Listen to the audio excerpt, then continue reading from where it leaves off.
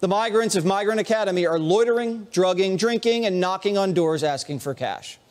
Not even offering to work for cash, just asking for cash. We fully accept legal immigration. We welcome those people. Sure. But we do not accept this as the way that it is. Are the migrants behaving themselves at Migrant Academy?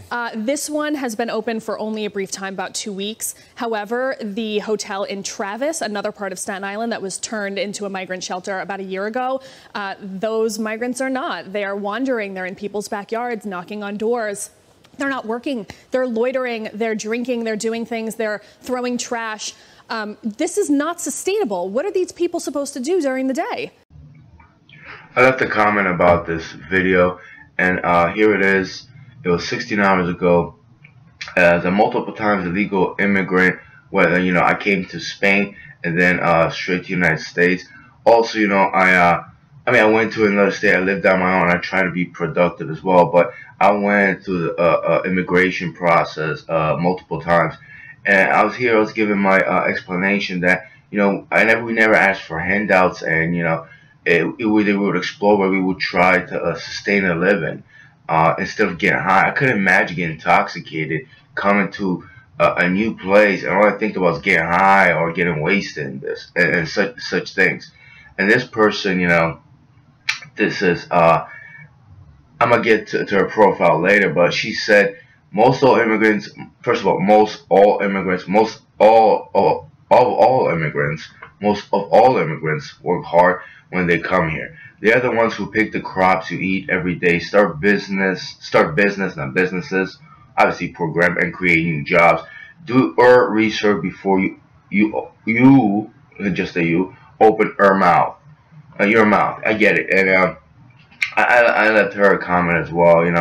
Your research, you sound like a typical ignorant hood idiot. Yeah, that's too mean of me.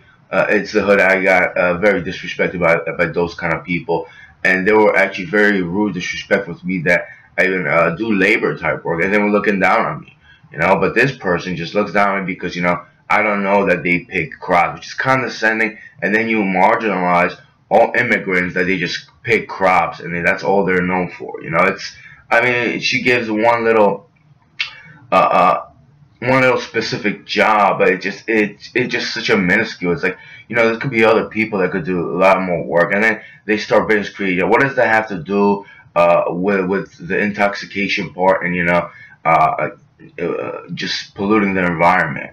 And here I left her a comment about how she uses poor grammar, this and the other thing, and there were my life experiences that I talked about. What research can I do? I know there are a lot of them that go to work.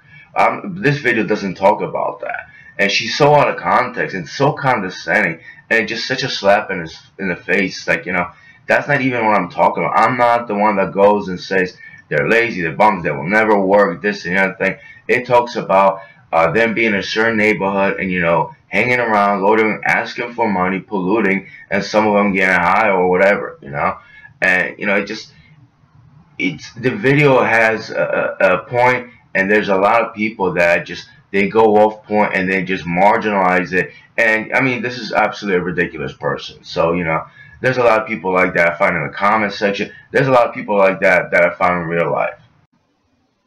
This is this person's YouTube profile, which was created roughly a little bit over 2 months ago. Diana Ruelas. Nothing on her playlist, no channel she subscribed to. Joined July 7, 2023, roughly 2 months ago, and goes around, spews nonsense all over the internet.